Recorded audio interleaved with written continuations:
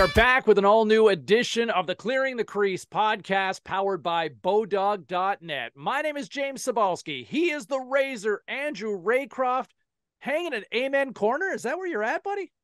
I wish. No, I wish. I got all my stories from Commie. That was it.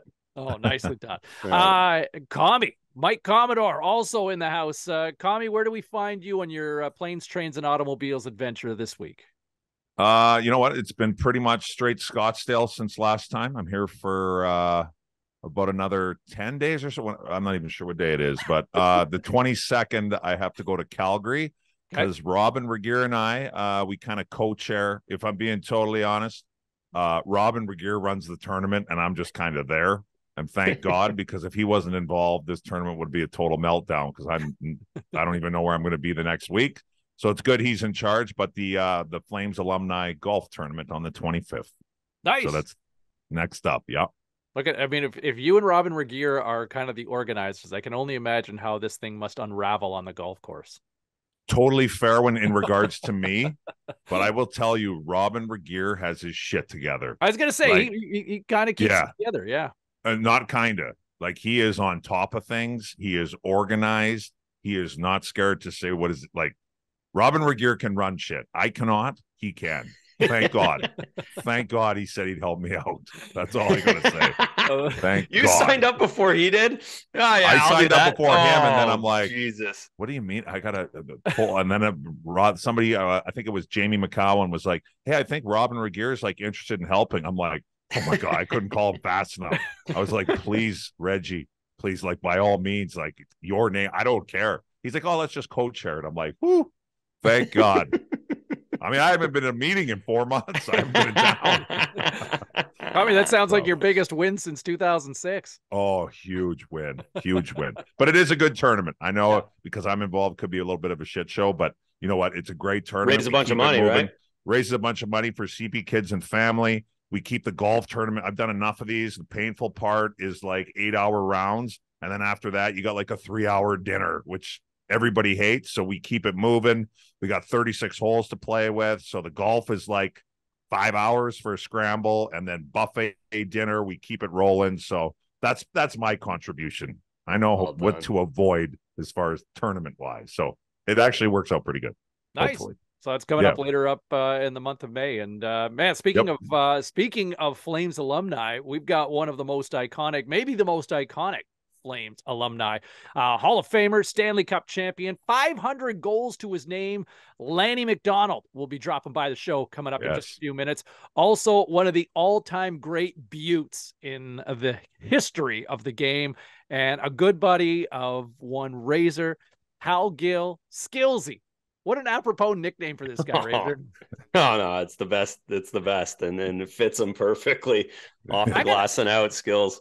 I gotta say, like, his road through the NHL, that guy may have the best stop collection of all time. Like, that guy, anywhere you wanted to be, that guy pretty much stopped with Boston, Toronto, Montreal, like original 6 cities, gets a cup in Pittsburgh, and then settles down in Nashville. Like, just a phenomenal run. So we'll talk to Hal coming up in just a few minutes. Hey, look, the road to the Stanley Cup has been filled with action, upsets, goals galore. Clearest route to winning big is to play on BODOG.net. BODOG has you covered for all props, game lines, futures from now until the Stanley Cup final and beyond. Make your power play and score big with BODOG. Check the @BODOG.CA Twitter page for details and how you can get up to $300 of free cash to play with right now. Reminder, everybody, hey, we are on YouTube if you're watching this. We're also on all BODOG social channels and Spotify now as well, so you can finally get us in audio form. Finally! And we look much better in audio form as well, so be sure to tell a friend much. Razor, I'm glad you're in good spirits. I feel like this is a perfect place to start because, man, oh man, Boston. What? The HE double hockey sticks happened in Beantown, my man. Oh boy. I mean, at the end of the day, all the analysts, any of the talking we can do, it has to start with choking. They choked. There was nothing. We'll go through the lineup. We'll go through the goaltending. We'll go through all the issues. But This team led or were tied in all 7 games in the third period. They had a lead with 9 minutes left in game 6. They had a lead with 1 minute and 1 second left in game 7 on home ice. They choked. And that's the most shocking thing. I didn't think this team had that in them. I did not think that. I watched all year the historic third periods that they have, their ability to lock teams down.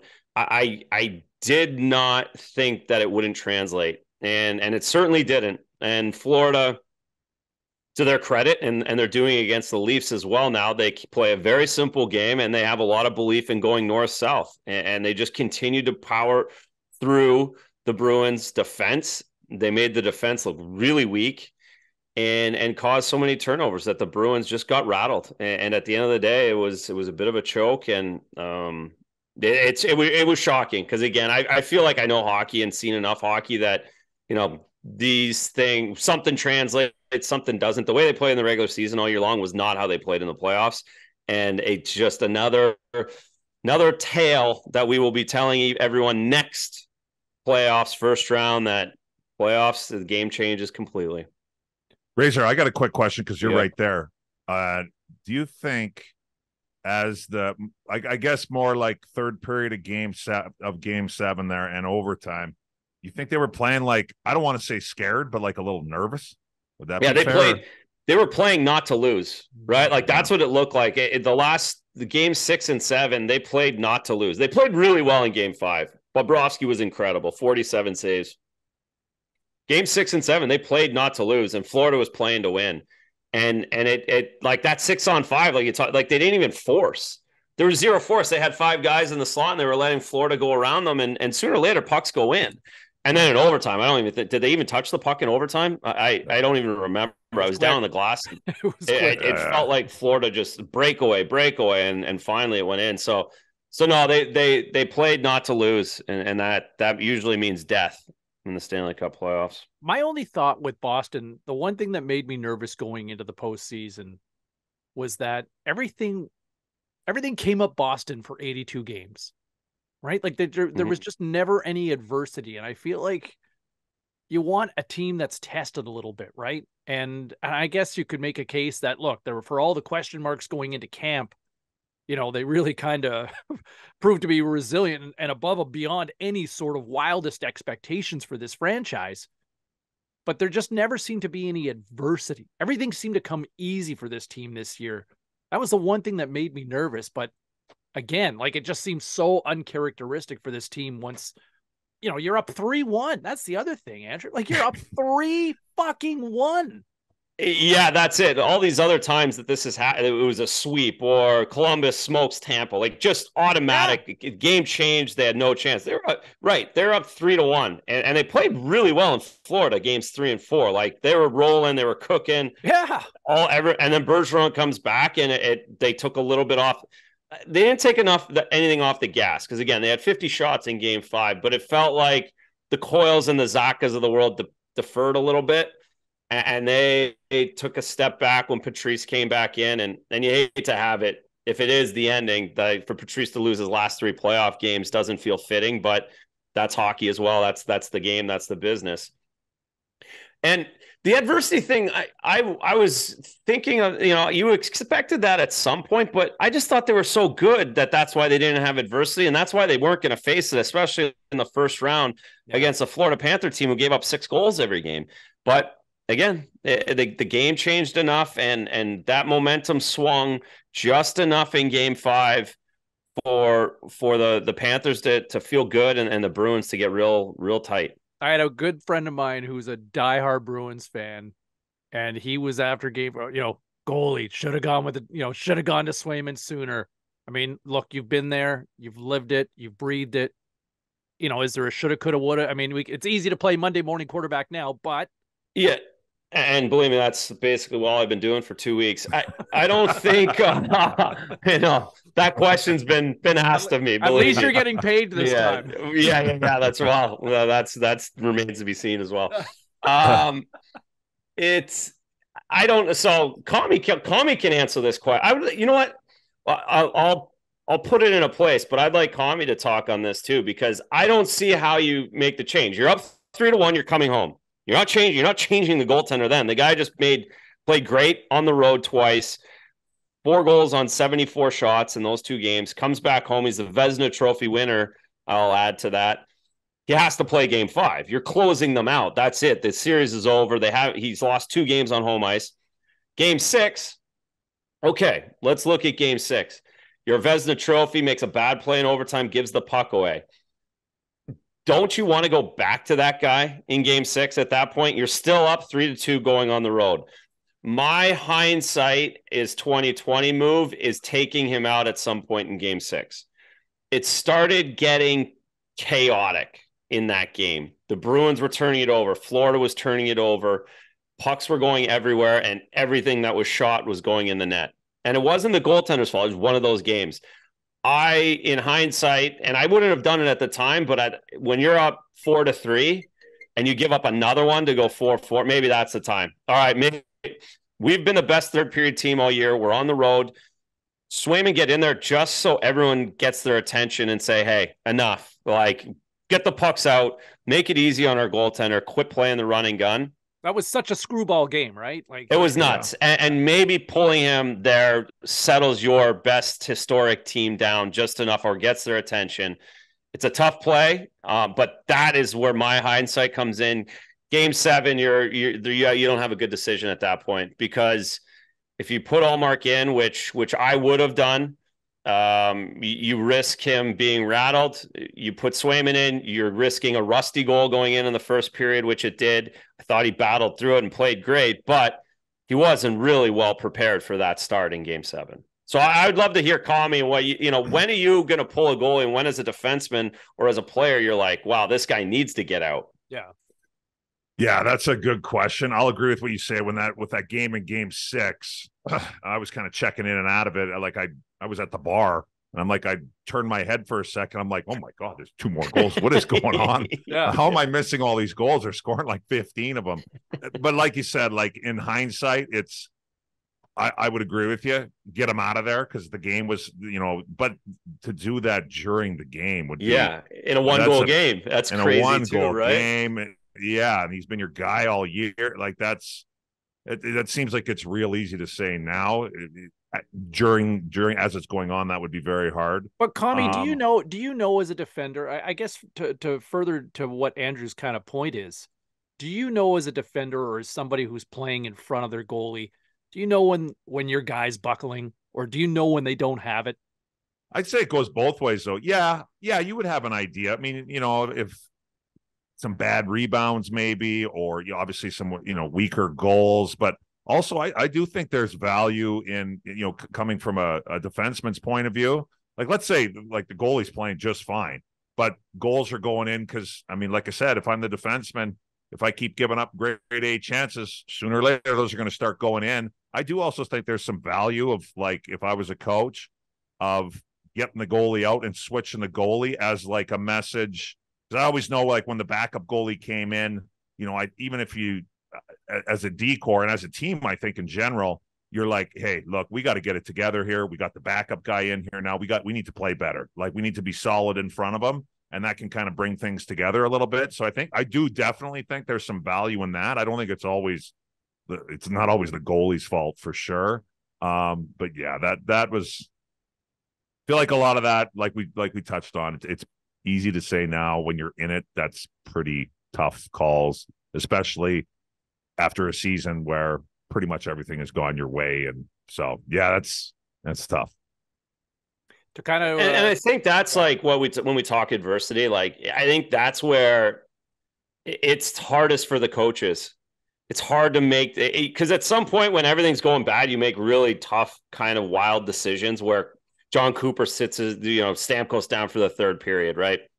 All kinds of things. Paul Maurice calls his team out in Toronto after Tkachuk's dad already called them all out. Like, that's really uncomfortable, and you have to make, and that's where the adversity, I don't think it was as much for the players, but for the coaching staffs, it makes it hard to make tough decisions, because you want to go with the guys that got you there over and over again, but you haven't had it out in certain situations and you can't call guys out come playoff time. And that came crystal clear watching this series and having a couple weeks looking back on it. That's where it really makes it difficult when these teams are great and these President's Trophy teams get into the playoffs. I think coaching is the hardest part of that because you haven't had the FUs with 90 of your players throughout the season. It's only one or two guys, and that's just not enough come playoff time when you're doing it every single day. Yeah, that's a really good point. Yeah, but you're gonna run no it back. chance Jim Montgomery had to get into anything. I mean, 65 wins. I mean, just showing up and just cruise control. Just well, that's the thing. Yeah, you guys playing great. Keep it going. Nobody's getting fired here, right? Like, you got a Vezina Trophy winner, you got a Coach of the Year. I mean, it was hard to argue. Everybody loved the moves that that Sweeney made, right? And to push all the chips in. I mean, this team was kind of built what we were seeing to go the distance, but I guess it'll be interesting. I think it'll be interesting to see what happens. I mean, I know there's some question marks about who's coming back and Bergeron and stuff like that, but if by and large, if they run it back, it'll be interesting to see how next year goes, just because, and go back to the last time somebody won over 60 games there, Tampa won 62 games. Columbus kicked their ass in the first round for, I think it was Columbus's first series whenever. If it wasn't number one, it was number two, but that doesn't really matter. And then from that point forward, they came back the next year and they've been to the finals 3 times in a row. So I know it's a different team and everything, but it'll be interesting to see how they come back from this next year. I'll be interested to watch that. We touched on it the last episode, but obviously more fallout since as we shift to Calgary here, Commie. Oh boy, Daryl Sutter's out. I mean, I'm trying to figure out like how did this all play out, because if there was clearly a disconnect between Sutter and Treliving, how is Sutter out now after Treliving was gone, right? You've got the GM who mutually parts ways, said, you know what, we're good. And now Sutter's gone with, a ton of money owed to him on a contract extension that he was given last year. So what the hell? Pretty good move, Daryl. Oh my, good for Daryl. I mean, good for Daryl. Daryl's great for Daryl. Daryl's back to farming with $8 million coming his way. American. So Daryl's looking good. I mean, full disclosure. Obviously, I paid attention. The only chat I had about it is after, Brad, I just sent Treliving a text being like, "Hey man, I thought you did a good job. Anyways, I'll talk to you once the dust settles." Blah blah blah. But I mean, from the outside looking in, he didn't want to come back. Brad just said, "You know what? I'm good." I mean, GM of the Calgary Flames. He's been there. He enjoyed it. It's an NHL general managing job. I mean, it's a great job. And he just straight up said, "You know what? I'm good." So, I mean, you have to think there was some kind of disconnect between Daryl and Brad. I heard rumors. I don't know if this is true, but I'd heard rumors that Daryl, just for his contract extension, just went right over Brad and just went right to Murray Edwards. Mm-hmm. If I was a general manager, I'd probably be a little bit pissed off at that if I'm just completely cut out of that part of it. Yeah. I mean, that's a big step that I think he should be making that decision. But absolutely. If that did in fact happen, then I could see why Brad would be upset. But yeah, so Brad just straight up says, "I'm good. No, thank you. Somebody else can take this." And then whatever it was, 2-3 weeks later, Daryl gets canned. I think what ended up happening is Maloney, the president, from what I read and heard a little bit, I mean, he basically went around and talked to players. He talked to training staff. He talked to front office. I think he interviewed like 35, 40 people that are whatever, day to day, right in there with the Flames. And by the result, I'm guessing that there wasn't really a whole lot of questions that the result of those interviews was Daryl has to go. Not a lot of Team Daryl. I don't think there was a whole lot of Daryl, Team Daryl pom-poms being fired around. And yeah, Daryl's gone. And so obviously it must have been, I mean, you owe the guy $8 million still. You got no general manager. I mean, it must have been a resounding no. No, we're not doing. I mean, you read stuff online where players aren't going to come back. And I mean, I'm not sure how that works. I mean, that seems like a little bit of a bluff to me, but obviously whatever they told him was enough for Maloney to be like, we have no chance of success if we run Daryl back. So yeah, interesting times in Calgary. The same thing here, though, a little for a completely different reason than Boston. But I mean, I do think overall the Flames have I think they have a pretty good team. I mean, we liked them at the beginning of the year. They set all kinds of records, overtime losses. I mean, we were laughing about it a couple episodes ago where it's like hit posts and all this stuff. Every record you don't want to have, they were like picking it up. And some of that I'm sure was bad luck. So we'll see who they hire. I mean, I have no idea. Hopefully there's only one guy I really hope they don't hire. And I know this dude, Babs, is sniffing around this guy. He says he wants that one. Oh, he wants that one so bad. I mean, I have to move. I'm done with the alumni. If that happens, no, you got to roll. You got to roll. That's as soon as that comes up, you say, we just fired that guy. We literally just fired that guy. We're not bringing another one of those guys in. Yeah, big time. Hubie will have a heart attack. He'll drive his Ferrari right back to Florida and retire. Well, I mean, I would just say, look, whatever the case, like from a general manager standpoint, you're in a slippery slope because you've got an aging core, right?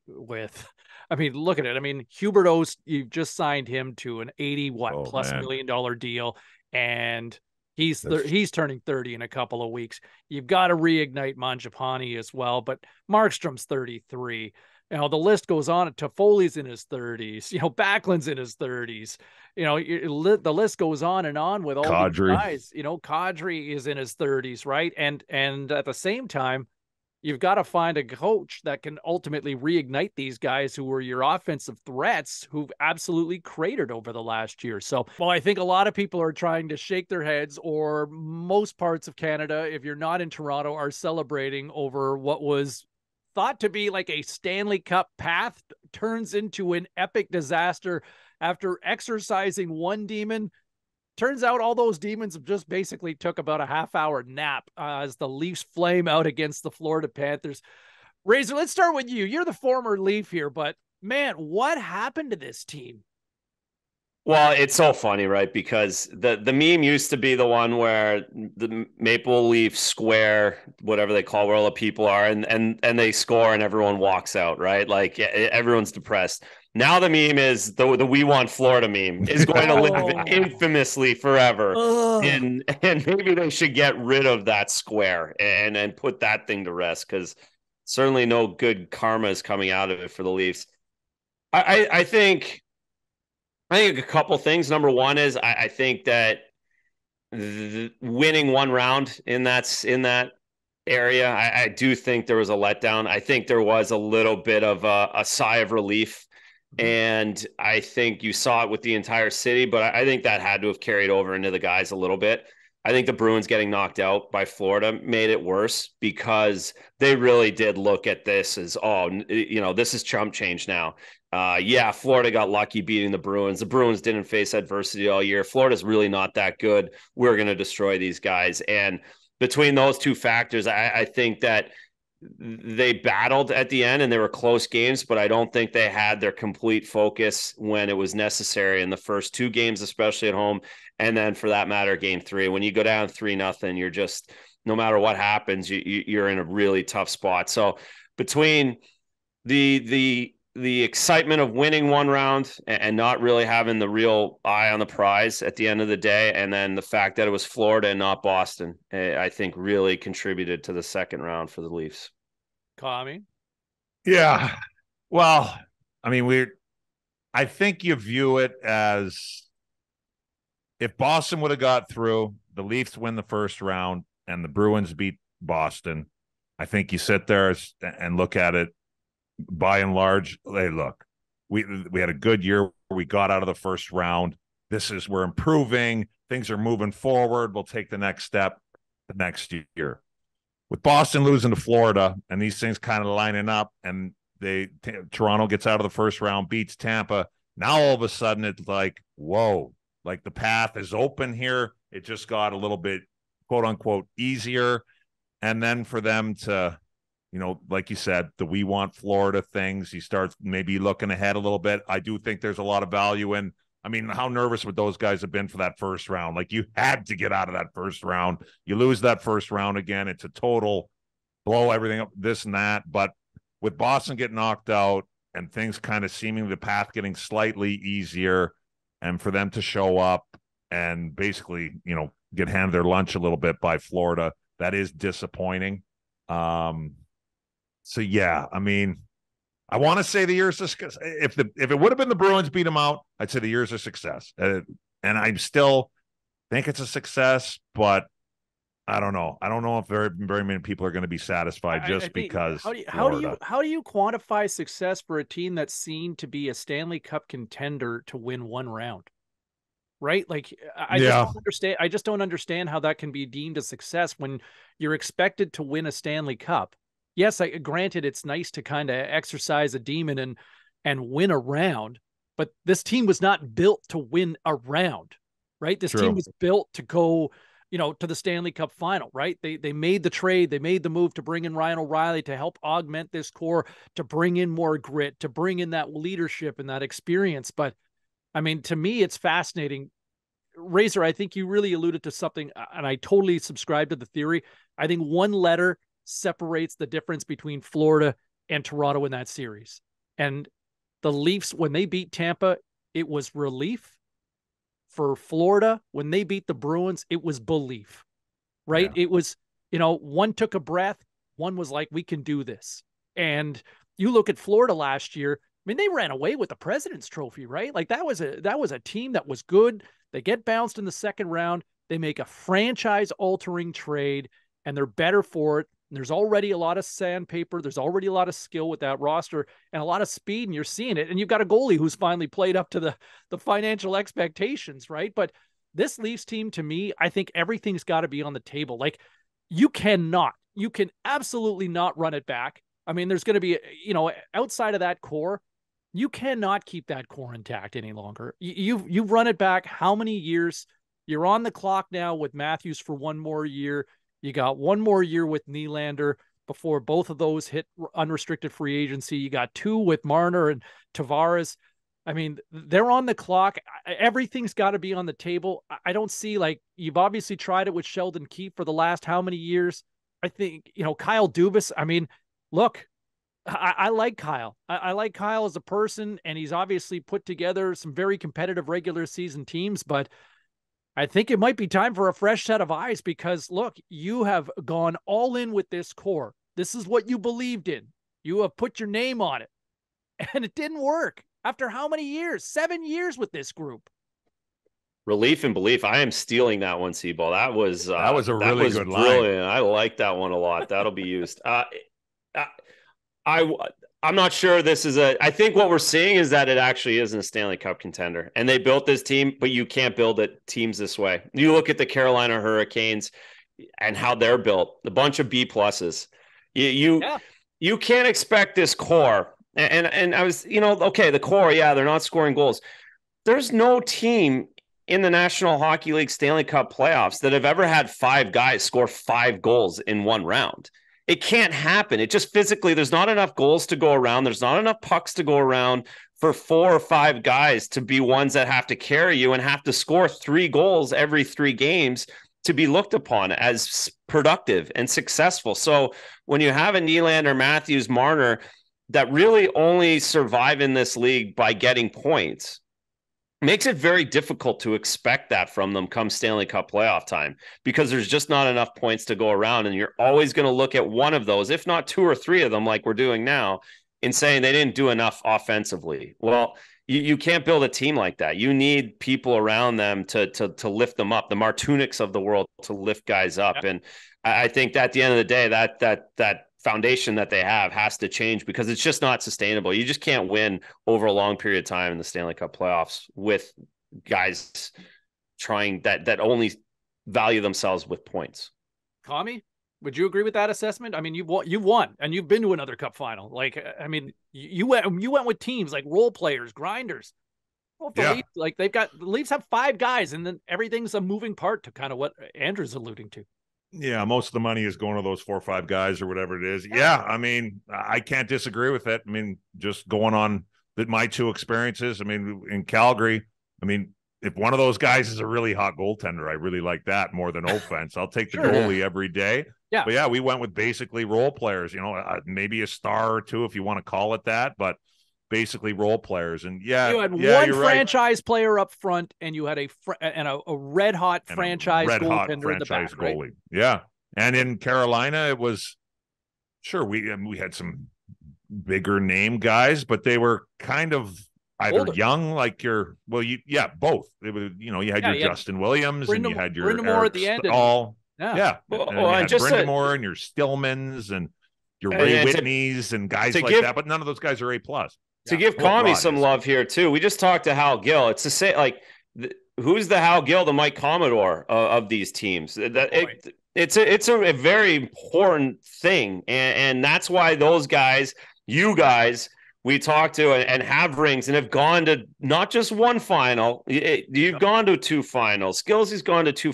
You need guys. That's where you win cups with those guys. Those guys from there.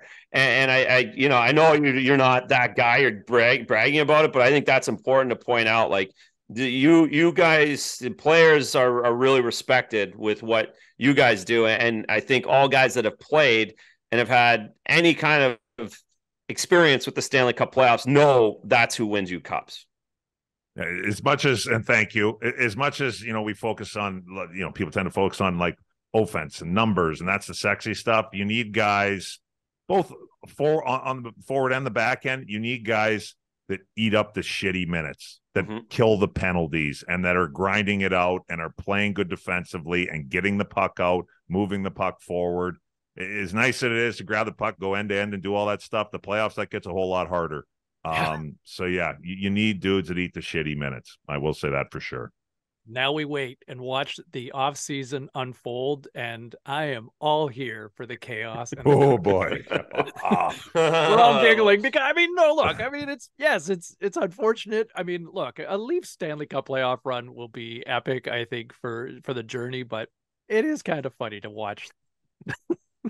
I mean, sorry, not sorry. I love the Leafs. No Babs, I love the Leafs. But yeah, I mean, it is more entertaining. Yeah, that's true. Everybody loves a train wreck.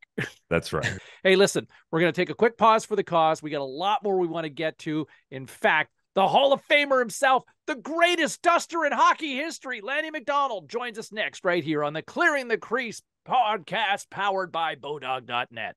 The Clearing the Crease podcast powered by BODOG.net continues, and we are joined by hockey royalty. He might be the Sam Elliott of the hockey universe, at least the greatest duster in hockey history. He is a Hall of Famer, 500 goals in the National Hockey League, Stanley Cup winner, and one awesome human being off the ice as well. Lanny McDonald, how are you, Lanny? I am doing great. So great that I got the invite from Commie to come on board. This was exciting. Like, I couldn't sleep last night. Oh, come on now, Lanny. You guys have put some time in together, Commie. Yeah. We could start out with that. Yeah, Lanny and I spent some time in Calgary. Lanny's in and out of there too, and Lanny's a major part for people that don't come to Calgary. The Calgary Flames alumni is one of the better ones, I would say, in the league as far as like getting involved in the community. And the 89 team, and especially Lanny and a lot of other guys on the team there too, Colin Patterson, McCowan, Merzen, a bunch of the guys are really involved in the community, and some of us younger guys are trying to get there. And you speak to what you were doing there yesterday, Lanny, with the McHappy Days or something like that. Yeah, McHappy Day. I got asked probably 3 months ago to come back on board. 40 years ago, my dear wife Ardell and I were honorary chairman when they built Ronald McDonald House in the first place. McHappy Day, all the funds go to Ronald McDonald House. They're expanding the house from 27 rooms to 90 rooms starting in June. And so it was fun being out there and letting people know what's going on. And you are absolutely right. Our alumni in Calgary is awesome. And to have 9 guys from the Stanley Cup team still live in the city is wonderful. Commie didn't say that he has taken over with Robin Regier, our alumni golf tournament. Commie is the face, and Robin is the money man behind it. It works absolutely perfectly. Yeah, we talked about it a little bit before you came on. I was just telling these guys that, well, I don't know if I'm the face of it. Robin's definitely the brains, the organization, everything behind it. I was saying earlier, thank God Robin decided to co-chair it. Otherwise, this tournament would be a massive, massive trouble. No, you know what, Kami, it's wonderful to have you on board. Dana Merzen did it for like 23, 24 years. And to have these young guys, okay, Kami, young guys, jump in and take it over and be a part of it is fabulous. And that's just coming up 24th of May, 24th and 25th of May. And hope to raise, Kami, what, another 150, 175,000? Yeah. Which all goes right back into different charities in the community. It's awesome. You mentioned all those alumni guys that are still in Calgary. It's funny. We had Doug Gilmore on this show a few months ago, and I think Razor, Kami, I think all of us were just blown away just how stacked that 89 roster was, Lanny. Like, it's just crazy how good that team was. Well, it was good, and it was so much fun to be a part of it.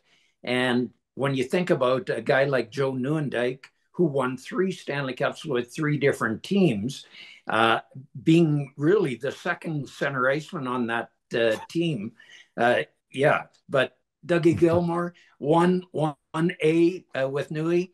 It was unbelievable and so much fun to be a part of it and be the only team to ever win in Montreal.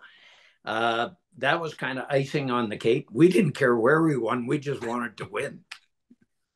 Well, that was heartbreaking for 9-year-old Andrew Raycroft, by the way. Like, I don't know if I've forgiven you still to actually have won that on form ice and beat Patrick. Well, I cried for weeks in Belleville, Ontario. Over that. Well, I'll never forget it. You just killed me when you said you're 9 years old. Yeah, well, I'm old too. Call me that was not called for. I know. I apologize. But so much fun. Back then, well, anytime you win it, right, Kami? It doesn't get better than that. And those guys are friends for life. We spend a lot of time together. There's an event tonight with Colin Patterson, Breaking Free. It's also a shout out to Colin Patterson. Colin's birthday today. Oh, I can't tell you how old he is, but he's getting up there. Hey, Lanny, take me back to I was reading a little bit today, and we do a bunch of events here. But when you got traded to Calgary from Colorado, were you? I know you were going home, but were you fired up for it? Did you see it coming? No, as a matter of fact, I had a separated shoulder. We were on a 2-week road trip, and they played the night before in Vancouver. I didn't play. Coming back to Calgary, we played. In Calgary, I think we got beat 9-2 in Calgary, and head to Winnipeg for the game the next day. And I get off the plane in Winnipeg, and Marshall Johnson was the assistant coach. He calls me over and says, "Lanny, you're going back to Calgary." And I said, is it my mom, my dad? What's going on? Somebody sick? No, we traded you. I called him every name in the book. I had him up against the wall. Rob Ramage and Steve Tambellini were grabbing me, pulling me off Mike Kitchen. And Marshall wasn't a small guy. No, but I was so mad because your first thought when you get traded is they don't want you anymore. And then you think about it for a second and you realize, that's a whole lot better than the Colorado Rockies. But I was still worried going back close to home. I shouldn't have worried. They took me in like a long lost son, and it couldn't have worked out better. You were there in Colorado with grapes as well, right? Is there a cherry story that comes to mind? Oh my God, my all-time favorite. Well, I have probably 100 grape stories, but my all-time favorite was we were playing New York Rangers. And the morning of the game, and Blue always sat right outside Grapes' office. And when you came in, Grapes' office was on the right of the dressing room, and you turned to the left, and the whole dressing room opened up to everybody, and everyone knew, like, you walk slowly going past Blue. And this reporter comes in, he races in, runs right past Blue, who wants to get his story for the day. And Blue jumps up, races after him, grabs him by the pant leg, pulls him down. We're all yelling for Grapes to get in there. Grapes comes into the room, and Grapes doesn't even help the guy. He said, see that? That's what I want you guys like tonight. Hungry, just like Blue. Well, then he finally helps get the guy back up on his feet. The guy doesn't even get a story. He runs out of the room. He's panicked. He's petrified. It was hilarious. That's great. Blue the dog. Oh man, that's amazing. It's funny though, guys. Like you are defined as a Calgary Flame, I think, in hockey universes, and as much as it made Razor cry, to me, one of the as much as I was an Oiler fan as a kid, Lanny, to me, one of the most iconic images in the history of the sport was you hoisting that Stanley Cup when you had that moment. And, to kind of think back, though, there's a generation of Leaf fans, and you talk about the center of the universe in Toronto, that remember you fondly. And it feels forgotten in some hockey circles, but man, that Leafs team in the late 70s, I'm looking at this roster. It's like you, Sittler, Paul Matier, Salming. We just lost Borey not too long ago, but my goodness, Tiger Williams, like the personalities, the talent, the skill. That's the one that I think you talk about. There's a certain vintage of Leaf fans that look back and say, that's the group that should have won. As much as people talk about 93 with Dougie and all of it, like that's the group that should have won in the late 70s. Like what a roster you had. It was really sad. In 78, we lost to the Montreal Canadiens. They go on, win the Stanley Cup. The very next year, we lost the first year in semifinals, lost in the quarterfinals to Montreal the very next year in 4 games, but they were all close games. I think 2 went into overtime. One was a 1-0 game. And then sadly, Roger Nielsen and Jim Gregory both got fired, and in comes Floyd Smith and Punch Imlach, and they literally destroyed that team in 1 year. I think 13 guys were gone at the end of that year. And he wanted to put his stamp on the team, and instead of just tweaking it, because we knew we were close, they just tore that team apart, and it was so sad. And a guy like Darryl, and I'm speaking of Sittler, should have never worn any other jersey than the Toronto Maple Leafs. Mm-hmm. But that sadly didn't happen. And it took them a long time to recover. And holy my God, 1967, you go back that far, when Dougie Gilmour came in with Cliff Fletcher at the helm, they made it close, but not quite close enough. And hopefully this team that is playing right now can find a way to win 3 in a row here. They've already got 1. If they can ever snap them in the next game, all the pressure goes back to Florida, and that would be so much fun to watch. Mm-hmm. Oh, it would be a heck of a comment. Go, Connie. Yeah, I was going to touch on that, just what you said there. So when they blew the team up there, traded Sittler and ended up trading you, that was all just because of a guy coming in wanting to just put his own stamp on the team, in your opinion? Ballard. Yeah, that was Punch Imlach. And okay.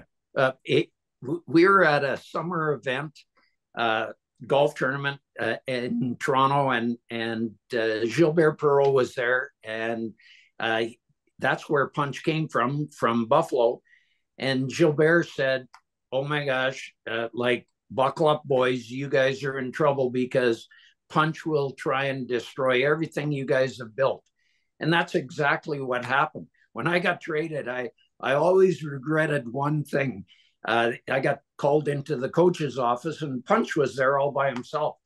And he wouldn't tell me where I got traded. He wouldn't tell me who I got traded with or where I was going. He said, "You'll find out soon enough." He sticks out his hand to wish me good luck. And I should have drilled him right there. We were the only 2 guys in the room, and no one would have known. Nobody would have known. I didn't. And I go outside, ask the reporters, you know where I'm going? They said, Colorado. Is someone going with me? And they said, yeah, Joel Quenneville. So I said, give me a half second. I went into the room. Joel had no idea. Punch had gone back upstairs. And I was the guy that told Joel, we're going together to Colorado. It was the stupidest thing you could have possibly imagined.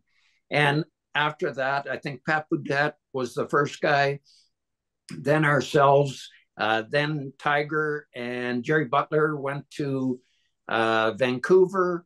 Darryl went to Philly, and it just kept going. Dave Hutchison went to LA. It was a disaster.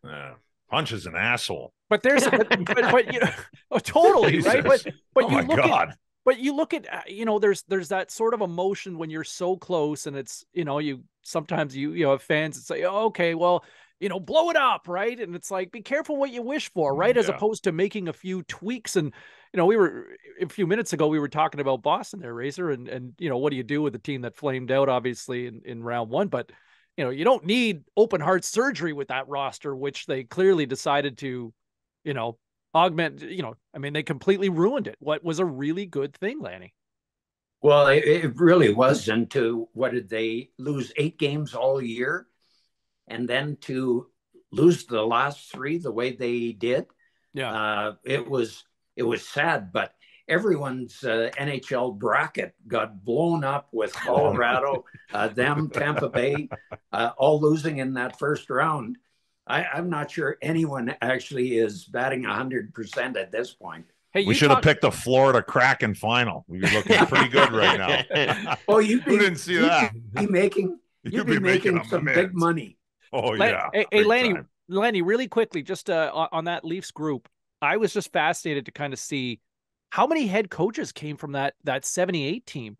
You mentioned Quenneville, but Bruce Boudreau, Ron Wilson, Randy Carlyle, John Anderson, Dan Maloney, you know, all under the sort of Roger Nielsen. Yeah, I know, it's crazy, guys. Like, I didn't know that. This is all under the Roger Nielsen coaching tree, right? And I think you just touched on it. Roger taught everyone so much about the game. He was so far ahead of all the other coaches. And when Scotty coached against Roger, when we played Montreal, or when he was in St. Louis, it was a cat and mouse game. Like, you would not believe, one trying to outdo the other, because Roger was kind of a pupil of how Scotty coached. And Roger, we loved it. I feel like one of the luckiest guys, because I had Roger Nielsen and then later Bob Johnson, 2 guys that were way ahead of their time. But that time in Toronto and all those guys that ended up coaching, I kind of chuckle. Like, I'm not good friends, but friends with Bruce Boudreau. He was the last guy I would have ever thought was going to coach in the NHL. And let alone that many games, right? Oh my God, what a career he's ended up having, regardless. And it's hilarious. He doesn't care if he's only out of work one day and he gets an offer, whether it's on in the NHL or on radio or TV, he's there. Like, he just loves the game. And that's what it comes down to. Lanny, one question about 1978. I read this earlier. Yep. You scored the series winner. Did you have 2 broken wrists and a broken nose? I had a broken nose and broken wrist. Thanks to Denny Potvin and Bert Wilson. Bert Wilson in LA in the first series. Yeah. Broke my nose. I put a cage on, took it off in game 3, and Dave Lewis broke my nose again. and and put the cage back on. They froze my wrist, taped it up solid, and hey, that's old time hockey. You know that. Yeah, no kidding. You were too young. Yeah, I don't know that. That, Lanny. I'm not on your level. You don't know that. That whole panel is way too young to even understand that old time hockey. Way too young. I have my Hall of Fame jersey behind me. I was pumped to go up there right before COVID and spent the weekend with you, Lanny. And what a great event for a guy like me to be playing the honorary game and get puck shot at me. But I'm fascinated and would love to hear some Hall of Fame stories. Being chairman of the board is a really big job and a real honor. I'm curious how you got that position, and then how something that came out of it, because that's a big deal, and to have that kind of responsibility must have been is interesting to me. Well, it was such an honor. First of all, I was on the selection committee for 9 years, and Pat Quinn had just taken over as chairman from Bill Hay, and Pat sadly passed away a year and a half later. And they asked if I would put my name forward, step down from the selection committee, and put my name forward to be chairman of the Hall. Well, if you love the game and love the history of the game, like you're like a kid in a candy shop. Like it is so much fun, and having people like yourself come in and play that Hall of Fame game. You rub shoulders with a lot of guys that you either admired or went to war either with or against, and to be able to make those calls after the meetings are over in June is so much fun. And I know now what Santa Claus feels like. You pick up the phone, and one of my all-time favorites was Rogie Vachon. Waited 37 years to make it to the Hall. And his dear wife kept telling him all the time, you're going to get the call. You're going to get the call. Don't worry. And sadly, she passed away the year before. And we call Rogie, and Rogie thinks it's really like we're pranking him. And yeah, I had to explain, no, Rogie, this is the real thing. Like, and he said, oh my God. I said, Rogie, what are you going to do? He said, I'm going to grab the biggest, fattest cigar, and I'm taking my dogs for a walk, and I'm not coming back till that cigar is gone. And it was just beautiful. But to be able to make those calls and to be a part of the Hockey Hall of Fame in the first place, I'm feel like the luckiest guy to have a career in hockey and then have another one. I worked in the oil and gas business for 15 years before being asked to take over as chairman. And what a cool position to have. I wouldn't trade it. You get 2 5-year terms. I'm already in year 7, and it's gone way too fast. Lanny, does it get heated? The different discussions? Yeah. Oh my gosh, like absolutely. When you think, you look up the 18 people on the selection committee, and I don't get a vote. I just kind of manage the meeting along with Mike Gardner, who is chairman of the selection committee. And every once in a while, you have to jump in and get guys to, okay, back off just a little bit here. Okay, take a breath. But the discussions, that's the way it should be. You have people that you believe deserve, should be in the Hall. And to get there, you need 14 of 18 votes. And people think, oh, that's pretty easy. No, that's like 75% of the votes, and it's tough. But the people that are in there, and it should be tough. It's the Hockey Hall of Fame.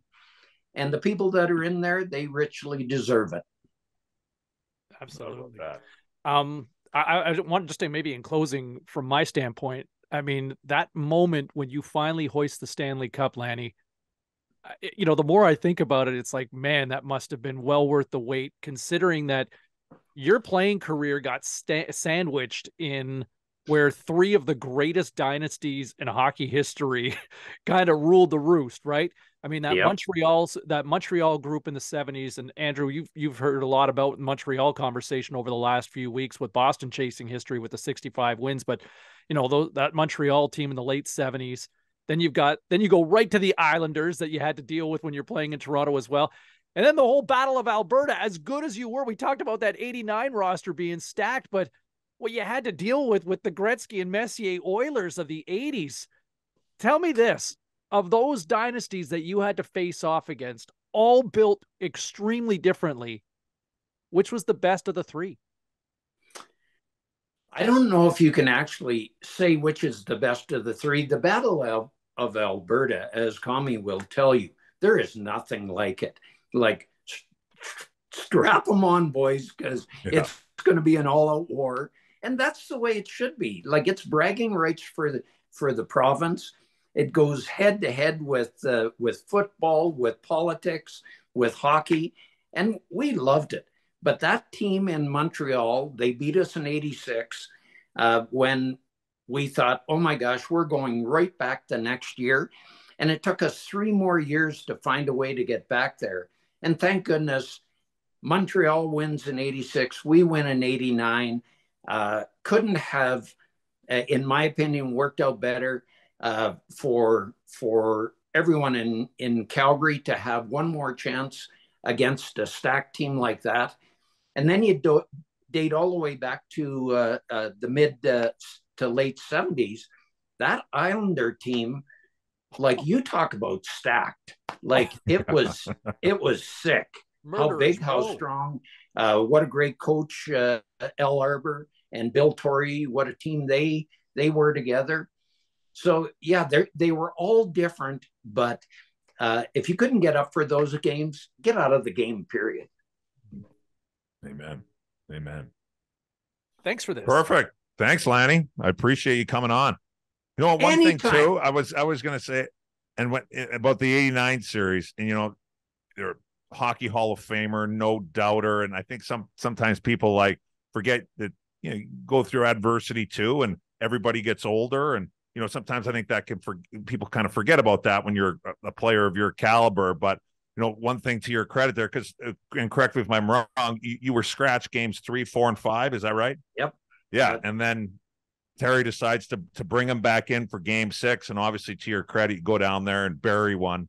I think that's I mean, you get scratched and come back in and do that. That's excellent. And talk about battling adversity. And I think a lot of people just don't know that, and I think that's incredible. Well, I appreciate that, Kami. When you first come in, you're fighting for ice time. When your career in the middle section, you've got it. You've got all the confidence in the world. You're rolling. And then at the end of your career, you're fighting for ice time again. And I looked at it as an opportunity. Yeah, I didn't play a whole lot, especially even in the regular season that year. I think I only played 50-some games. But it was all about the team and knowing you had a chance to do what we all want to do, and that's hoist the cup at the end of the year. And it couldn't have turned out better. And to be able to win the cup in Montreal against that team and say, see you later, I'm out of here. That was so much fun. Perfect. Yeah, that's awesome. Hey, awesome. Lanny, in closing, when was the last time you shaved? You know what? 1974. And I've been offered a few big contracts to shave it off. I'd have to go into hiding for 2 years. So no, I'm not shaving it off. It's staying forever. No, keep it. That's how we all know you.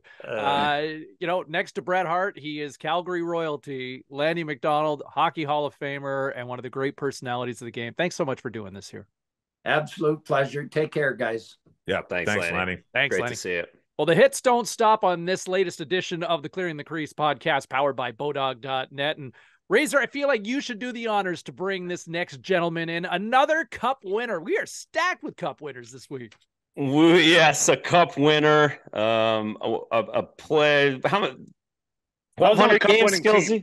I was on a cup winning team. Listen, I'm going to be, the Skills, he's never heard the nice things I'm actually going to say to him here in the next 20, 25 minutes, but I will, so the introduction's not the easiest thing in the world for me because all I want to say is he used to just shoot the puck up into the 17th row, but the reality is it was one hell of a career. And Toronto, Boston, Montreal, not many guys have those 3 teams on the roster, and then of course a Stanley Cup in '09 with Sid the Kid and gang, and then pretty good career now talking, which he's always been very good at that, surprisingly.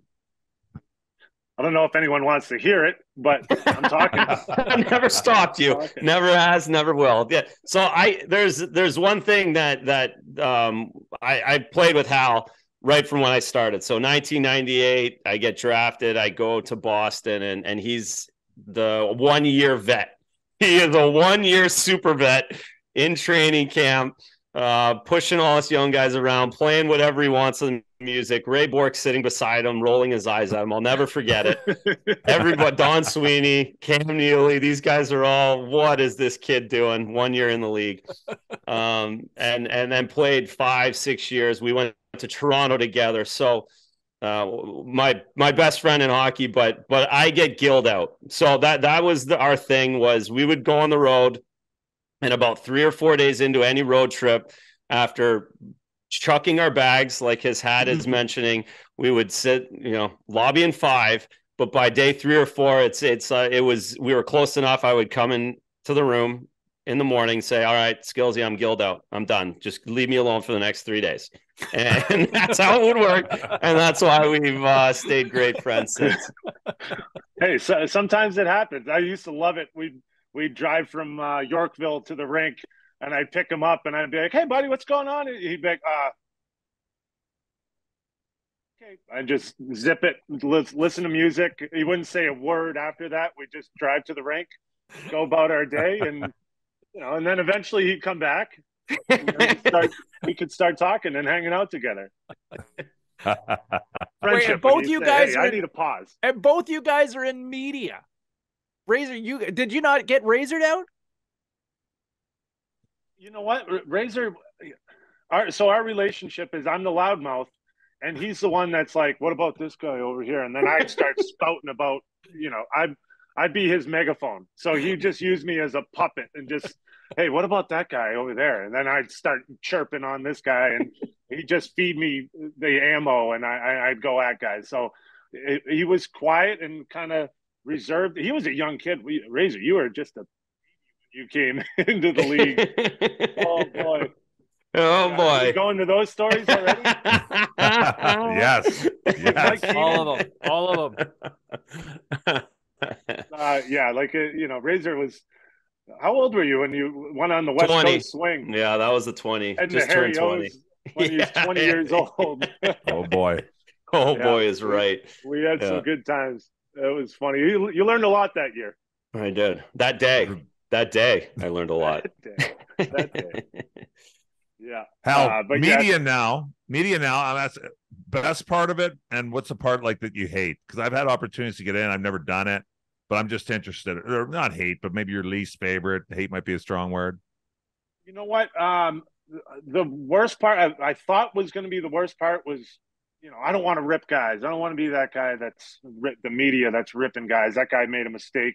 But I think I figured that out where I don't have to rip guys. I remember Philip Forsberg, I said something and the media got it, and they kind of ran with it. And I was like, I talked to him, and he said, well, you would have told me the same thing right to my face. And I was like, well, yeah. And he's go, that's fine. Like guys, I think I got over that, and I learned to deal with that. Then, the big thing is the travel, which I love. And then, there comes a time I'm on the road forever. I had 2 months where we were just traveling with Nashville this year, and it gets to be exhausting, and it's tough to get on a schedule, but Razor's got the gig where he just stays home and does the home studio and does that. That's the way to do it. But I do love the road. So who are you kidding? What a joke. Like, I'm sitting here like, who are you? You're not fooling anybody. Like it can get exhausting, but there's nothing better than like you said, chucking your bags and walking around a city, even if it's Winnipeg, it doesn't matter where it is. You can find a good time. And so that's the big plus for me. Being around the game is great. Skillsy, do you leave Nashville to dry out then? Like, you're talking about looking forward to leaving Nashville. Everybody wants to come to Nashville, and you're looking forward to getting out of Nashville here on these road trips. I have friends that come into town, and I always laugh at them. They go, how do you live here? This is well, I'm not on Broadway. Yeah. I have a life here. Like I pick up the kids and drop them off, and I'm doing there's a life to be lived in Nashville, not just Broadway and chasing around bachelorette parties. It's although that's fun. If you want to come in, I'll show you a good time. Yep. But it's pretty easy living around here, so you can decompress. Well, to that point, I remember Corey Hirsch used to live in Vegas several years back, and I remember asking him, "What's that like?" And to that point, what you're saying, he would say, well, you always see everybody at their worst, right? Because everybody that's coming into Vegas is ready to, you're on the strip. You're hydrating with Red Bull for the next 3-4 days, and you're just a zombie, right? Where, the same thing I'm guessing for Nashville, which has become one of the entertainment capitals of North America, or the planet for that matter. That's the same sort of approach for a lot of people that are ready to, use the commie hashtag in one essentially for the next 3 days or whatever. Well, commie, I've seen commie do Nashville and he's done it right. That was fun. Yes. Yeah. You know what? It always makes me laugh because people are like, buddies said, hey, give me a list of things to do. Where should we go? What should I see? And I list out, there's great restaurants and things to see, Country Music Hall of Fame, there's golf courses. And in day 2, undoubtedly, they find, well, we just stayed at Tootsie's, that's it. Yeah. I'm like, well, did you eat anything? Well, we forgot to eat. So we grabbed some barbecue on the way home at 3 a.m. That's basically what everyone does here. So it's pretty easy babysitting. When you have people come in, drop them off on Broadway and let them run. All right, Skillsy, 09, you are on the ice for one of the iconic plays, and your celebration is one of that it cannot miss. One that, of course, my kids love pointing out every single time that we see Flower diving across the ice in Joe Louis, stopping Nicholas Lidstrom while you're battling by yourself in front of the net. Just, that was one of the moments. Tell us through that shift and the timeout and being out on the ice for that, because it's one that everybody knows. And not everyone might recognize that Hal Gill was on the ice in that, but again, that's my proudest Hal Gill moment is watching you out there every time I see it. Eyes are on Lidstrom and Fleury on that one. The bodyguard save, it was. You know what? I think anyone who's been through a cup run, you're just exhausted, and so that was it. That was like, if we can last 12 seconds, we can win the cup, and it'll all be over. And where everyone's hurting, I remember thinking, if this guy shoots, I'm going to block it with my face, and hopefully they'll knock me unconscious, so I don't have to do the rest of the shift. But yeah, I remember that puck went off of me, went back, it goes to the backside. So I'm trying to get back into the play, trying to dive, do whatever I could. And when Fleury comes across with that save, the celebration, I still hate myself because I kind of blacked out and went into the corner and drifted away. And I'm celebrating by myself. I think it was Chris Kunitz. Thank God for Cooney. Cooney comes and runs over and jumps on me and brings me back into the conversation. But it was I can't believe that didn't go in, and that would have put us to overtime, which, I still think, how awesome would that have been to be in overtime in Game 7. But I'm happy the way it ended, and I wish I had worked on the celebration and planned it out a little bit better. But it was. The funny part is my kids watch that and they're like, God, Dad, you are so slow. And you're so old. And they're looking at the goalie equipment was nowadays, it's a different game. And I don't think I went over the far blue line that whole series. It's just up to the blue and back. But that was a good run. That was a lot of fun. The party after that's what it's all about. Just being able to go to Mario Lemieux's house right after. He had a party at his house, catered party at 4 in the morning. It was awesome. And you guys got out of Detroit right away, right after the game? Gone? Yeah, we did the locker room thing, and then I remember being exhausted, drunk, and getting on the plane. We had 2 planes, one for the families and one for us, so that was pretty cool to just be us on the plane. And then when we landed, there were shuttles going to Mario's house, and we were Well, I get in this fountain first because I was kind of joking around. We were waiting to get in, and so I geared right down and jumped into his fountain. He's like, "We have a pool in the back, you jackass." You jumped in Mario Lemieux's fountain? Yeah, well, we were all hanging out in front waiting to get in.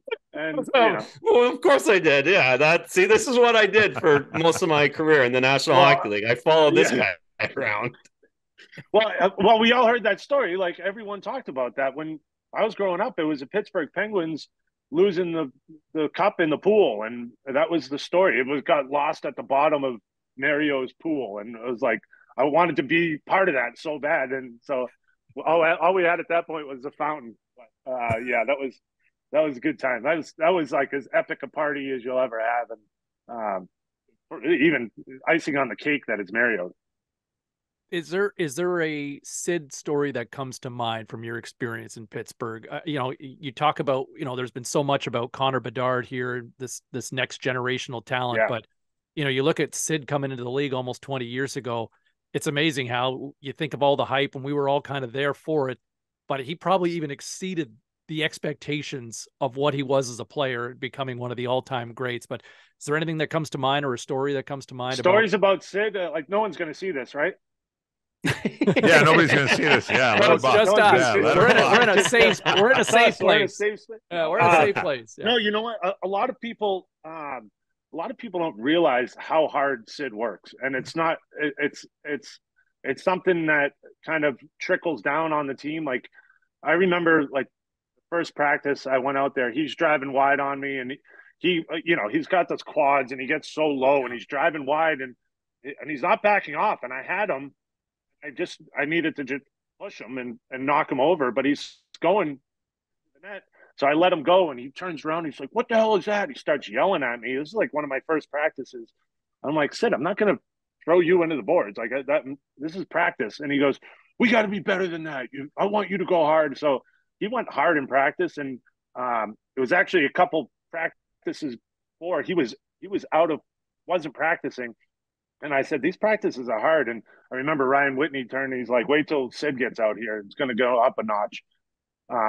But he went hard, and Billy Guerin came in, got traded, and that was something to see because, Billy has the star power, and he gets there, and Sid's yelling at him the same way he yelled at me. And I'm like, "Oh, Billy, how are you going to handle this one?" And he's like, Billy's like, "Is this kid for real?" He's looking at me like, this is crazy. Why is he yelling at me?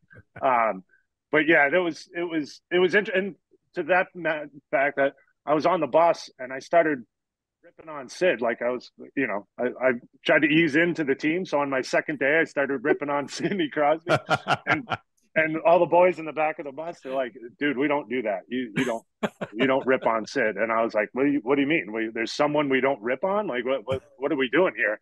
And so I kind of backed it down, and like, I still made fun of him, but it was like, not the deep cuts. And then when Billy Guerin came up, he was like, and just him because he had that respect and the star power that he could just go at him. I think it made Sid a better player because he became more of the team. Now Sid was so he almost uptight. Wanted it, right? There was almost like an acceptance, like feeling like you're one of the guys more. Yeah, Sid was so uptight. Like, there was one time he didn't get his points or something, and someone was like, "What's up with Sid? Why is he pouting? We won the game. He should be." And so I went up and talked to him. I'm like, "Are you all right? Like, why put on a smile? We won." He goes, "You know what? That's bullshit. We had that game, and we should have put it out. I should have scored 2 goals there. I missed one backdoor empty net, and we're not blocking shots at the end of the game trying to get it. We should have won that game 5-2. Instead, it was 3-2." And so that's the kind of pressure that he's had on his shoulders for his whole career. And I think he's gotten a lot better. Like, I've seen him on the road, and we'll go have lunch, and he relaxes and he talks. He used to be dialed in, like, so structured and rigid. He's the guy that when he throws a tape into the trash and he misses, he has to go get it, go sit back where he was, throw it again. If he misses, he's got to go get it again, go back to where, and he'll do that until he gets it in. Everything's got to be meticulous like that. And so having Billy come in, I think, kind of his mind at ease. Like, he can relax a little bit and enjoy it. What's your favorite road city? I know there's a lot. Winnipeg. You said Winnipeg. You said Winnipeg. I'm just saying. Well, I'm just saying, if you can have fun in Winnipeg, you can have fun in any. You can't have fun in Winnipeg. Winnipeg's a fun town. You just walk out with your boogers freeze and stab you in the brain. You know what? I love, obviously, Montreal. You can't. It's tough to beat Montreal, but Vancouver is one of my favorite places. Until Rippin tore me one. Thanks, buddy. That one? No, I'll tell this one. Were you in Vancouver at the time, Razor? So I was in Vancouver. Hal's in Montreal at the time. And we hadn't seen each other. He's staying the night. I think the usual 3 and 4. Like, he played in Edmonton the night before. So we're planning on dinner after the game, the Montreal stand and the Roxy, whatever.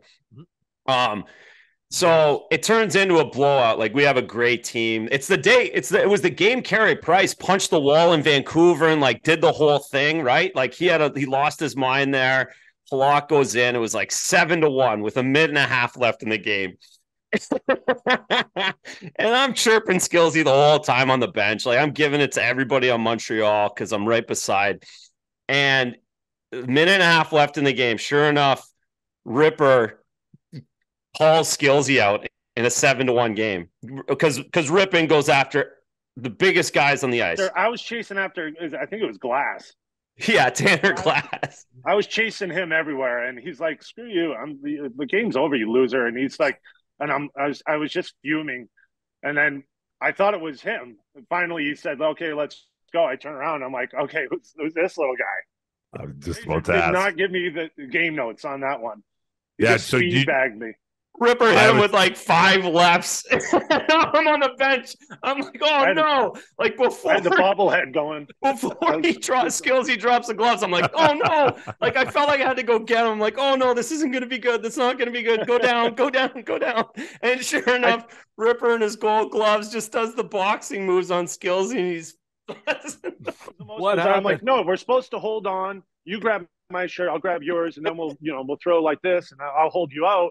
And he was like, just working me, hitting rib shots. I was going, what the? I didn't know what to do. Fish out of water. I got after the game. Razor's like, I'm sorry, I should have told you that. And I'm like, I didn't know anything about this kid. I was in the East, and I came out, and Ripper just tore me a new one.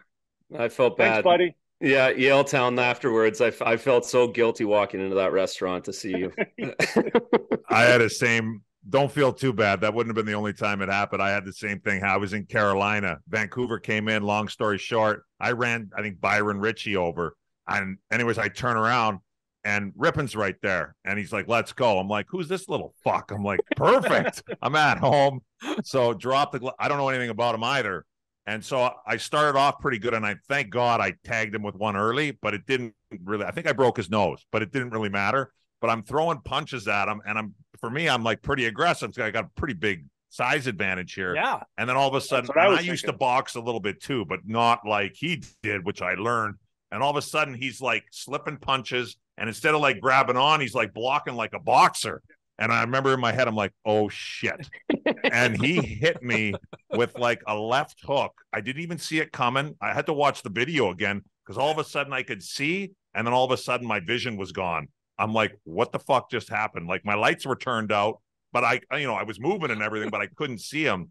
And he hit me with a left hook that the punch probably traveled 4 or 5 inches, maybe, right on my chin. And for like the last 30 seconds, I couldn't see anything. And I just kind of mauled him. And thank God he didn't tag me with any more, because I would have been done. But he was tough. If he was bigger, he would have been murdering people. No doubt. No doubt. Yeah. Anyways, don't feel too bad, Hal. Hey, I feel bad all the time. It's Razor said it. I got to go out in Vancouver. That's a good city. There you go. That's a good city. Perfect. Yes. Perfect. And 2 W's for Rick Rippin over what? Commie, you're 6'4", and Hal, you're what, 6'7"? Yeah. Oh, that's a slaying the Giants. What can you do? Skillsy, honestly, best never beat me in a fight. Hey, tell me this. We talk a lot about the pressures of playing in a Canadian market.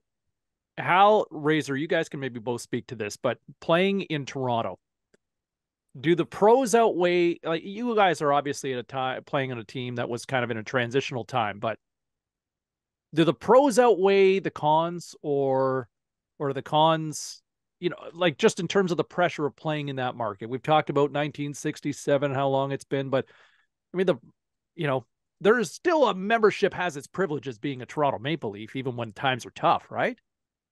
Yeah, well, the hard part, the best part about playing in Toronto is backing the truck up and they'd load you up with Molson. That was what's the guy's name? Buds? Buddy Buds. Hey, Buds, I'd just give him your keys and he'd load up your trunk with beer. And I was like, this is the best place ever. I love this. But you know what? It was funny because, well, the media and the fan base can get so skewed. Like, I remember they were all over Brian McCabe and saying he's this and that. I'm like, this guy is the best teammate I think I've ever had. Razor, is there a better teammate than Brian McCabe? No, never. It just solid as they come. And media would come up and be like, "Oh, you must be happy to get out of that locker room because Brian McCabe was." I'm like, "What are you?" They're so delusional, and so they really tell the story that people listen, and the real stories don't come out, and which was frustrating. I felt like we were going in the same thing. So you can speak on it too, but I feel like guys didn't want to talk. You just got scared of the media and you just backed off and got away because there's no way you could say anything good. And I know they gave me crap, they gave Razor crap. It was just like, we're trying to do the best we can here. Does anyone not see that? And then, the lower level executive seats, they kind of fall in line with whatever. They don't really make an opinion on it. I feel like the upper level seats, they kind of watch the game and they take it in, but the lower level, who are we booing? Oh yeah, boo, he sucks. I forgot. Who sucks now? Okay, we'll boo him. But I feel like the media and all that is that on the players, which is I don't think they should. None of that was necessarily deserved, but it's a great city.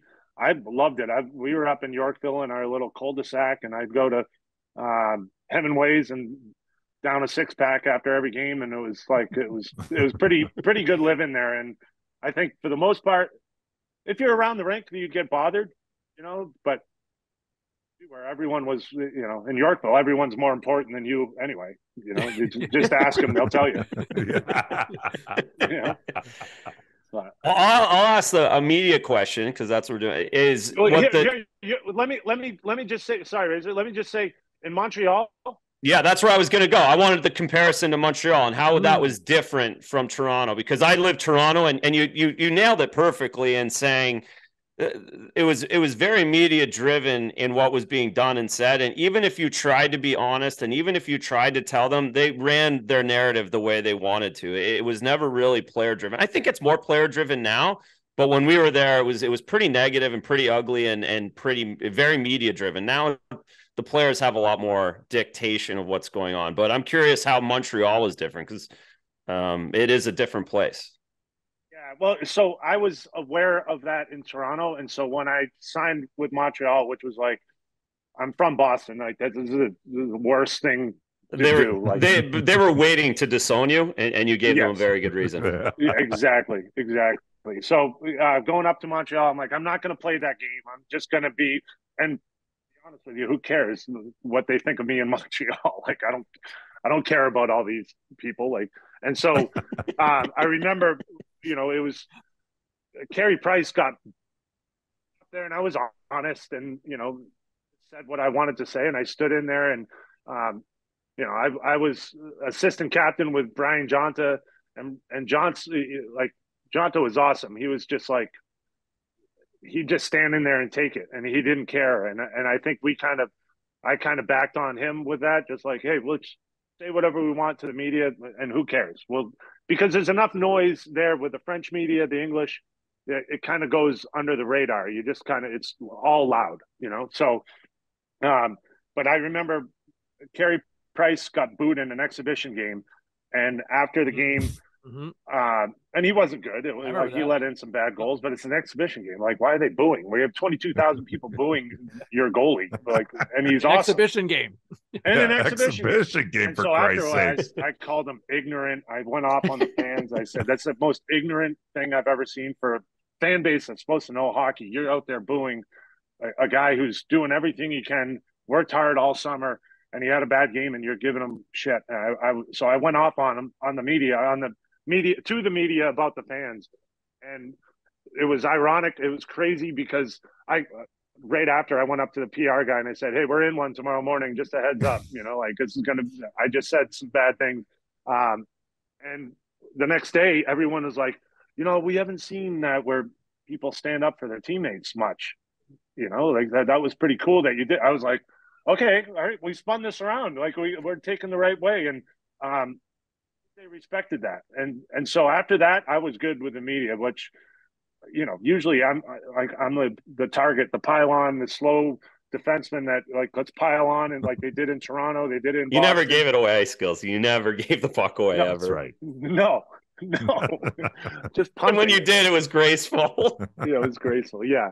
But like, I took a lot of heat in Montreal. They started to cheer for poke checks, and I feel like that's the difference between and Montreal. Is Toronto is just like you just need to win, and Montreal, they're like, oh, that was a good poke check, that was a good position play, like that great penalty kill. They're and I always say in Montreal, and I love playing there because it wasn't a scream and a yell and then a dull. It was always a ooh, like different levels of appreciation for the game. And so I think I enjoyed, and it could have gone really bad and could have gone south quick in Montreal, but I enjoyed playing there. But the other side of that is like everywhere you are, you can't go anywhere in Montreal without getting photos or autographs. My kids would be like, Dad, can we not sign today at the park so I can just play? It's one of those things. So it can be tough, but they were good people anyway. They weren't trashing me like they did in Toronto a couple times. No, but there's such an energy in Montreal though, right? When you're playing a game compared to, it's funny because obviously Toronto is such a large, it's one of the largest cities in North America. And so you get a lot of hockey players that are from the area when they talk about it being an event, but the atmosphere doesn't necessarily lend itself. I don't know how you guys found as players, but the energy isn't there compared to a lot of other arenas just because of the price point, right? Like there's a lot of corporate seats, look at those platinum seats and, as you talked about, well, who are they booing? It still happens. It's still today. Like the second period. I remember, hey, Razor, Maurice was like, hey, we got to get through this first part of the second period. There's not going to be anyone there. We're going to have to generate our own. Yeah. Because people are still in their suites, right? Underneath. Yeah, they're eating their shrimp cocktail, and then they come out and they try to catch up with the game. It's like in Montreal, that doesn't happen. Like they're getting their Shen show and they're getting in their seats. Best hot dogs in the league, by the way. Yeah. Skillsy, thanks for doing this. Thanks so much. It's great to have you on. Thanks for listening to me talk, Razor. And obviously Gilled out. Gilled out. See you in June. I'm moving on. See you in June. And as one of those shithead media guys who had to put up with both you guys back when you guys were both in Toronto, my apologies. And but at the same time, like Hal, super happy when you to see you come away as a winner. And I think that was one thing that you certainly earned the reputation. Razor, you can speak to this far better than I ever will be able to. But I think the one thing that I think that really became an endearing part of you as a personality in the hockey world was, you were just such a lovable teammate. Anybody who played with you, there was just such a, and I think there were a lot of media guys as well, Hal, when you finally won, there were a lot of people like, there's a good guy who deserves to win that. So tip of the cap to you, buddy. You're talking out your ass, but I'll take it. Thank you. We started recording early, and I figured I'd start drinking early, too. No, I appreciate it. Thank you. And thanks for having me on, guys. Thanks for coming, Hal. Cheers, Hal guys. Gill, Skillsy, joining us here on the Clearing the Crease podcast, powered by BODOG.net. The Clearing the Crease podcast, powered by BODOG.net, continues. He's Razor, he's Commie, I'm Cybulski, and man, don't forget, the road to the Stanley Cup has been filled with lots of action, all the upsets, all the goals galore, and the clearest route to winning big is to play with BODOG.net. BODOG has you covered for all the props, game lines, futures from now until the Cup final and beyond. Make sure your power play and you can score big with BODOG. Check out the @BODOG.CA Twitter page for details for how you can get up to $300 of free cash to play with right now. I want to get back. The draft lottery is in the books. We know that Connor Bedard, the next generational talent, is on his way to Chicago. Guys, I'm just going to say this. Man, that just felt dirty. I get that, hey, going to an original six market is great for the National Hockey League. As a Bears fan, I love the city of Chicago, but from a team to get Connor Bedard after what we've seen over the last few years with the Blackhawks, like, that is dirty. That is dirty on just a couple of years removed from a sex scandal to get what a lot of people thought was a lenient sentence with a $2 million fine. And, oh, hey, you guys are eroding as a franchise. No worries. Here's Connor Bedard. I don't believe the fix is in, but man, I thought that was a horrible, horrible look for the National Hockey League. Go ahead, Razor. No, the fix isn't in. It isn't in. Now, so I'm going to take the emotion out of it. That side of it, all of the actual things that matter. I'm going to go right to numbers, which is probably what matters to some people, certainly players, National Hockey League players around the league. Yep.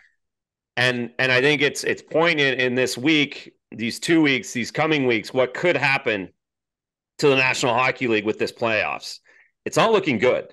If you're a fan of TV ratings and escrow going down, it's not looking good if you're a player, because you're staring at a Florida, Carolina, Vegas, Edmonton versus Dallas, Seattle.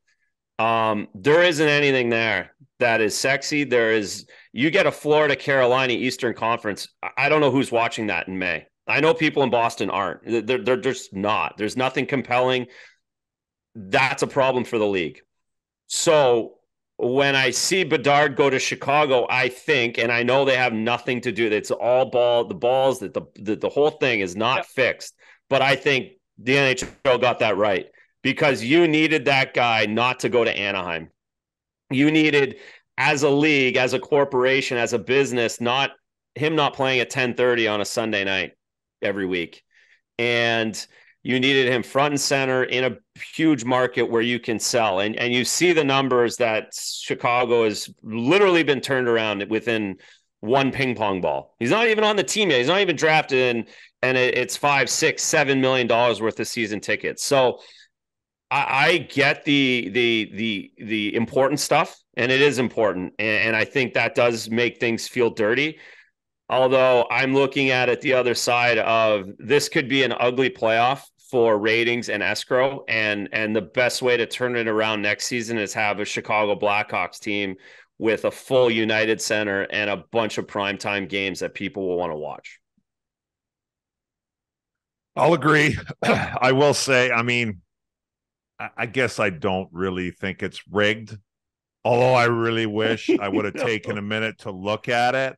I got a little off. I tweeted that the Arizona Coyotes are going to be picking first, but I got that because, in my opinion, I'm like, Bettman wants Phoenix to work, but the rink is too far out. Even if they approve it this month, it's not going to be done it's on a landfill. It needs like a year of rehab, and then it takes 2-3 years to build a rink. So that's too long. So I'm not saying the fix is in, but when it comes down to Chicago, Columbus, or Anaheim, I really wish I would have got on BODOG and hit the Chicago Blackhawks to get the first overall pick. It's funny because I should have hit that. Coming. Well, and you could just feel it coming, right? And that's the one thing where, I feel for it. Look, big markets matter for ratings. Everything that you touched on from a business standpoint, right? A healthy New York Rangers, a healthy Boston Bruins, a healthy Chicago Blackhawks, a healthy Toronto Maple Leafs, a healthy Montreal Canadiens. But you look at a lot of these small markets that have been trying to rebuild and have been trying to tank and trying to hope for some ping pong ball luck over the last how many years since a draft lottery has been in place. And then you look in recent history, like let's just look at the last 3-4 years alone. The New York Rangers go for a rebuild, right? Remember you go back 4 or 5 years ago, it's like, we're selling off our assets. We're going to try to, retool, rebuild. They sent out that note to all the, in the paper, like, we are rebuilding. Boom. Like Alex Lafreniere. Now, Lafreniere has certainly become a work in progress and not what everybody hoped for. But like the Rangers go back-to-back 2019 second overall pick with Capo Caco, and then they get Alex Lafreniere, the first overall pick. Now, granted, those guys aren't the reason why the Rangers have been Stanley Cup contenders, but like, boom, boom, like, what the hell? And the Montreal Canadiens, they get to the Stanley Cup final 2 years ago, and then it's like, Carey Price's hip fall and knee fall apart, and Shea Weber's done playing, and all of a sudden they have a one shit season, and boom, first overall pick, right? And here's the Chicago Blackhawks, like Taves and Kane falling apart, right? Taves and Kane falling apart. Seabrook's not playing anymore. Duncan Keith's gone. Oh, there's a sex scandal. We're just shutting it down here. Boom, eureka. You got the first overall pick. Like, it's like, what the hell? How about Buffalo? How about Arizona? Like, there's fucking teams that have been bleeding for decades, and they get none of that. But then the big cities, hey, I got to grab a big fat stogie and celebrate. Bullshit. That's what I'm upset. It's unbelievable when can't you argue. Can't argue. Doesn't feel fair. Anyway. And Columbus, like, well, they really did deserve it. Right? Columbus deserved it because like, you were there, Tommy. Damn it! It is a town. It's a hockey place. They love it. They would have embraced it. It would have been great. They'd make a really good team out of it, and they certainly deserved it way more than Chicago. So I did use Anaheim as the example that you don't want them going there. You could have put them in Columbus and really made it work, and they would have been on ABC and ESPN every Sunday afternoon. That would have been okay too. Well, look at that fan base, Commie. Yeah. When they swept Tampa going back a few years ago, and it didn't go much further than round 2, but like that fan base showed that there is a market there that is passionate about hockey in the Buckeye State. There is 100% a market there. Like, they have not been, over the course of the Blue Jackets' existence overall, they have definitely not been successful. You would have liked to see some more success. And even with, it took them 10 years to make the playoffs. I know that because the first time we made the playoffs was my first year there. We got swept in the first round, but nobody gave a shit. They were all fired up. And they've won a round or two since then or whatever, but not much. The fans are there. The fans are awesome. Columbus gets shit on, and you got Russian players wanting to leave or whatever. And I do not get it, because that place, if they can get something together and put some kind of, I'm not saying you got to win the cup. That would obviously help, but like put a little bit of a 2-3 year stretch together where they're like in the mix, and, maybe an Eastern Conference Finals or whatever, like win a couple rounds. It would be awesome there. So yeah, the poor Blue Jackets just keep getting screwed. Or Columbus. All right. Hey, it's time for our question of the week. And hey, just a reminder for everybody, you can reply to this video wherever you're watching it at BODOG.ca on Twitter. You can DM or you can also DM on the BODOG YouTube or Instagram page with a question for Commie, myself, for Razor. And if we pick your question, guess what? You get yourself a free NHL jersey courtesy of your friends and ours, BODOG. So this week's winner, Lily from Montreal, and she wants to know what it was like to grow playoff beards. So, Razor, this probably isn't a question for you. Yeah, let me go quick. Let me get out of here, and we'll let the man of the hour here, who's infamous. What were they like? Did they get itchy? Was it sad to shave off? If you can see this, this is like 5 weeks of growth that I have on my face right now. Not a beard guy. Definitely couldn't grow one when I was 22, 23. It was very spotty and really got itchy in my mask. Like, it was brutal with the goalie mask thing. So not much of a beard guy in any way whatsoever. Floor's yours, Commie. Let's hear the grooming products that you had out. Oh, yeah. Well, I got a lot of issues, but one issue I don't have is growing hair. So that was one thing that I was actually pretty good at. And it doesn't piss me off. But today, you got a lot of guys that, and it kind of pisses me off because I put a lot of effort into this when I played. And now it seems like guys are getting a lot of credit for playoff beards when they have these things grown like for years. I'm like, that Yeah, doesn't Gudis count. doesn't count. Gudis doesn't count. No, like, it doesn't you're count. supposed to shave right after the regular season and grow it from there. I thought that was the whole point. But I digress. It wasn't as far as like itchy and stuff like that. It would get a little itchy. So the only thing I did, I just let it go. The only grooming I did, just because it would get like itchy on my neck. So I had to like shave my neck up to like kind of whatever, up the neck a little bit. So then it wasn't always constantly rubbing. And then it was better. I would say the most painful part of it, though, was the 2 years that I went to the finals. The 1 year I was playing in Carolina, we finished June 19th. And the other year that I went to the finals, our final round was in Tampa, and that ended sometime in June too. And I'm a sweater anyways. So the long hair combined with the thick beard, there were some uncomfortable days of wandering, especially in Carolina, because I was there quite a bit of the time. So I spent a lot of time in air conditioning because I walk out in that humidity and I'd be like, holy Christ, I'm going to feel like I'm going to pass out here. But it was a fun thing. I did enjoy doing it for sure. It kept me in the league. Being honest. I know, man. There's still people. There's people. There's how many people that I talk to? There's you do a podcast with Commie. You got to tell him to grow his hair again. There's always somebody who references you growing your hair back again. Next time I go to Carolina, I haven't been there that much. Last time I was there was the outdoor game, but before that, it's been a while. I guess there might be some plans if they make it to the third round here, maybe to go out there. But I think next time I'm in Carolina, I don't think I can. My hair isn't growing out, I might as well just fire a wig on. And I'm not even going to bring clothes. I'm just going to bring a bathrobe because it's the only questions I answer. I'm pretty sure a lot of these people didn't know I was really even playing. I think they just thought I was the mascot. Because that's all I get. Where's your bathrobe? Oh, you cut your hair. I'm like, high and tight these days. I'm trying to work.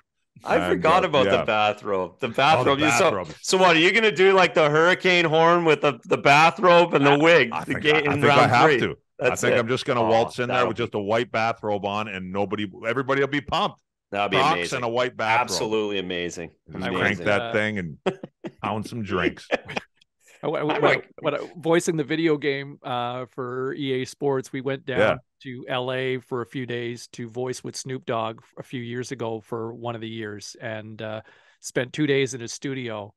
And the one day Snoop came to work just wearing a bathrobe, like just came to work because he can, right? So Commie, you're not alone. There's clearly other people. I'm not Snoop Dogg. I'm not to that level, but I do like his style. Yeah, you just kind of rolled with it with the bathrobe.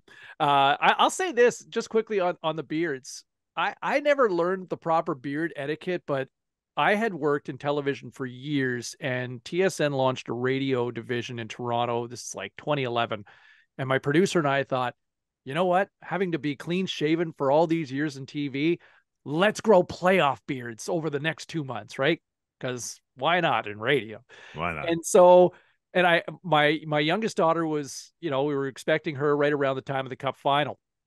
But I had grown this, pretty good beard over 2 months.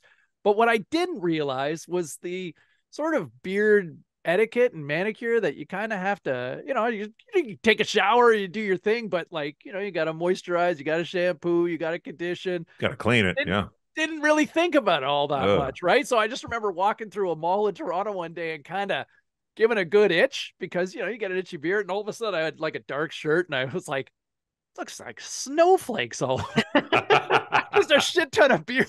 Skin's getting a little just dry. A filthy animal, yeah.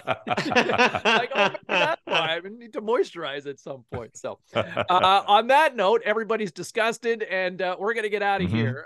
He is Andrew Raycroft. He is Mike Commodore. I'm James Cybulski. Also, shout out to our producer, Stu Stone.